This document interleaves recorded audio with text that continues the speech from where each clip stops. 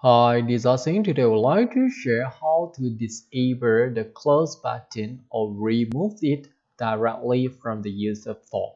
Okay, let's create a user form. We go to Developer tab, look for Visual Basic. Let's insert a user form. Double click under the procedure. We change to QueryClose. So for the one that not related, we can delete. As we can see, we have two variables here, the cancel and the CloseMode. If we would like to deny the instruction given by user via the close button to unload or close the user form, we can make use of the CloseMode.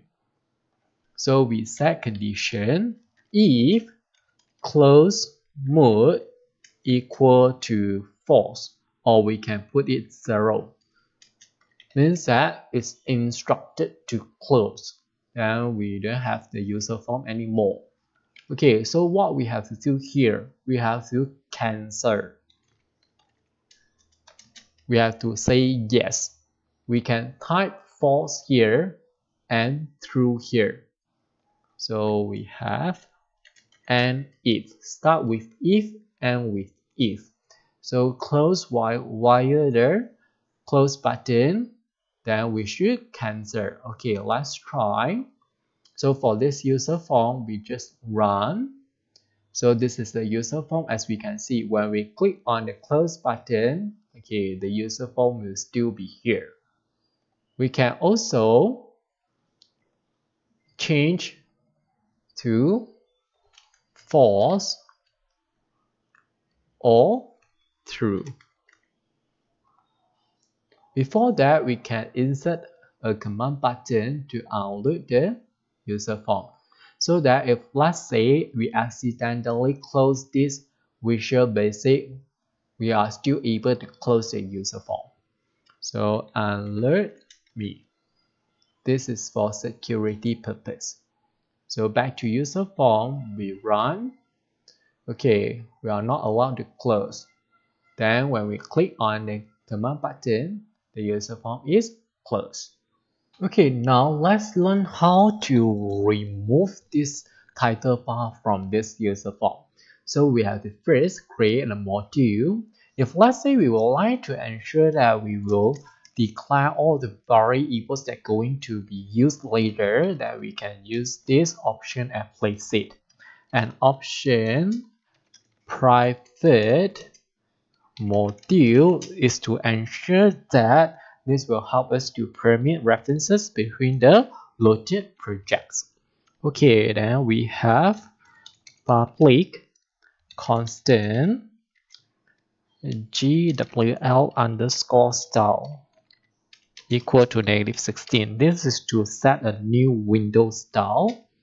Then we have public constant WS underscore caption. This is to tell the Excel that this window has a title bar, so that we can remove separately. So if, let's say, we want to set it as transparent, we can use $#C000. We can adjust later whenever needed. Okay, so next we have public. Okay, we have to call the function. We have to bear in mind that for this tutorial, we will use the 4 functions that are not available in Excel, meaning to say we have to make use of the function that are available in library, okay, the system user 32. So function first is to help us to find the window. So we have to remember the syntax is very important, including the capital and the small letter. So find window A. If not, what we want is couldn't be done. So we call it from the library user 32. Then pass by the value for the variable lpclassname as string Then pass by the variable lpwindowname as string. Okay, remember to set all the function as long. Okay, so what's the purpose of having these two variable or these two functions?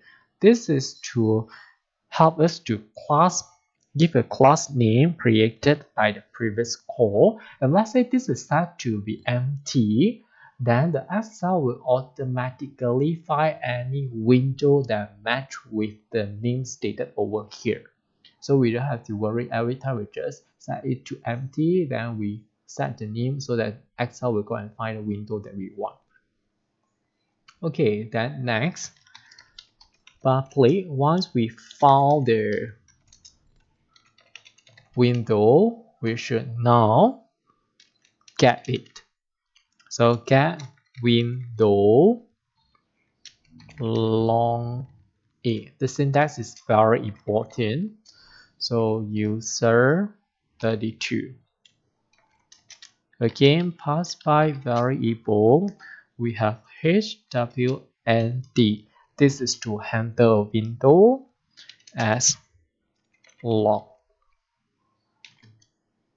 Then pass by a variable, another nIndex.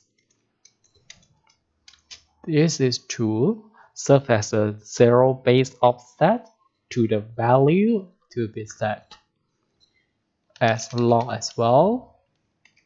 Then next, remember to have as long for all the functions. So we have public declare function again. Now this time it's to set window. Means that once we have found and then we get all the window ready, then we replace a new window that we desire without the title bar. So again, call user system. So pass by the variable, again same thing, we have hWnd as long. Then pass by the variable nIndex as long as well. So next will be pass by the variable. Okay, this is to replace dwNewLong as long. So remember, every function must with as long. Means I must declare as long. Okay, so once already done everything, another function is to be declared here is the draw menu bar. Draw menu bar. Okay, this may not be necessary if let's say we set the one that not included the menu bar. So we can try, we just write first just in case we need it. Okay, so we have draw menu bar is to redraw the menu bar for us. So user 32. So pass by the variable, we have hWnd and as long. So remember as long for all the functions. Okay, so all the functions that we need already declare. Okay, now we should write a project to remove the title bar. As usual, give a name to any project that we want to code. So remove title bar. The name is not important. We can give any name that we like as long as convenient. So we have to declare to call the object so that this will be the user form that going to call and link to this function. So we have call, we set the window. How are we going to set? We have to first find the window.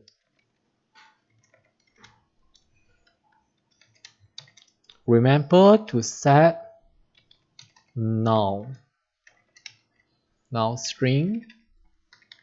When it's null, then this will automatically go and find the user that match with the user form that match with the one that we want over here.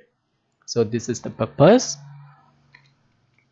Then GWL underscore style. To set a new style, then we get the window. Okay, get window long A. Make sure the syntax is correct. Then what we have to do, we just copy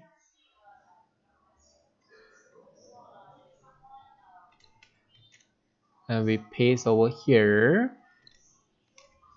Then after that, remember to make sure to tell the Excel that the new format of the user form should not with the caption.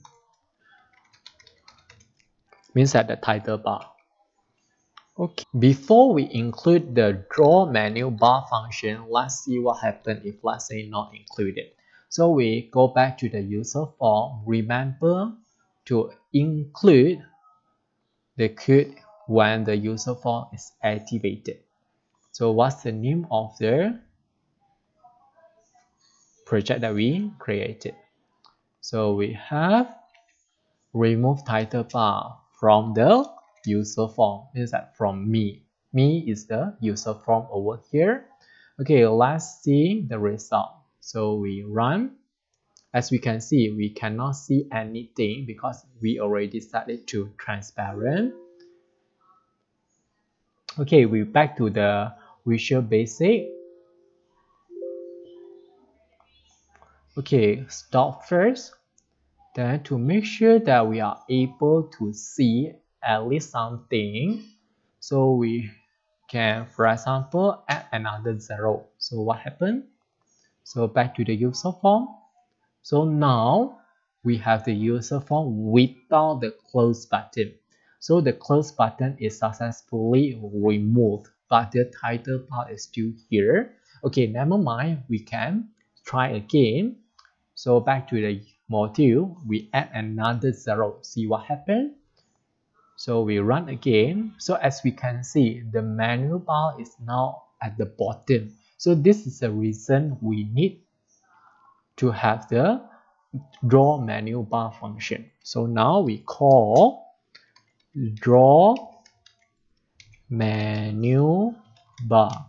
Okay, what we want to do here, we just take from the file window. Okay, find what window? The user form that we want. Okay, so without the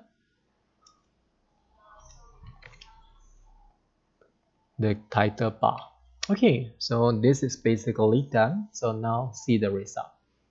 Okay, we run. Okay, as we can see, so no more menu bar, no more title bar, no more close button. Okay, this is the user form that we want. Okay, that's all for today. Thanks for watching. Hope you like this. See you.